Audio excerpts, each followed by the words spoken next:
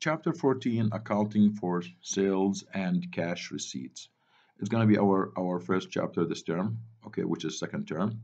We're going to start with this chapter, and this chapter has three sections in it. Now, accounting, the first section is going to be about accounting for merchandising business. Now, remember, term one, we were doing accounting for a sole proprietorship business. Now we are doing a merchandising business.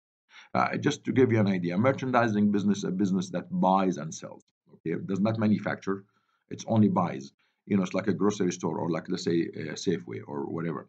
So they do buy items and they sell it. So that's a merchandising business. Okay, so we're going to be analyzing the sales transactions here, and we're going to analyze the cash receipt transaction.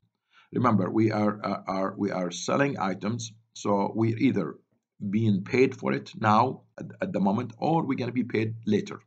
So when we say sales transactions, we actually mean account receivable. So we're expecting money later on.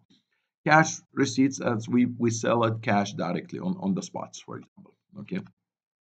So the transactions here, I'm going to talk about the keywords here. We're going to be talking about something called a retailer, a wholesaler. I'm sure you guys are probably familiar with those names, but we'll go through them anyway.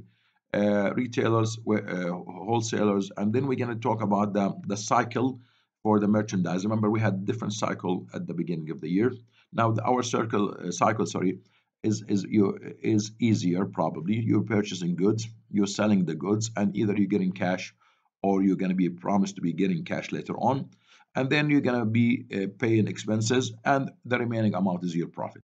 Okay, so that is also done all of it in school. Now we're going to be adding one more thing to our accounts. Remember, term one, we had five numbers, which is they go from 100 to 500s. Now we made it went from 100 to 600. The only thing we added is here the cost of merchandise. Now the revenue is still a 400, and the expense went down to 600. The place of expense, remember, expense used to be 500, now 600. Now we took the cost of expense, or cost of merchandise, sorry. So we don't want to show it as an expense. We made it as it's still a cost. It still need to be subtracted from our income, but we're gonna call it with a specific name. So cost of merchandise. So how much we bought, how much did it cost us to pay for transportation, and did we get a discount on it?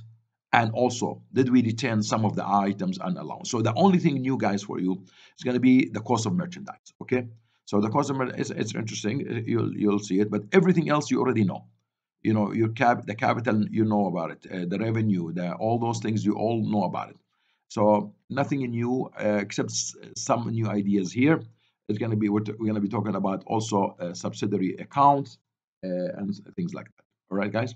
So 14.2, analyzing the sales transaction, and what else? And also we're going to be analyzing the cash transaction, and this is all done, like I said, in class. Nothing to worry about. It's interesting chapter, and you're going to enjoy it. Okay, guys. Talk to you later. Bye bye.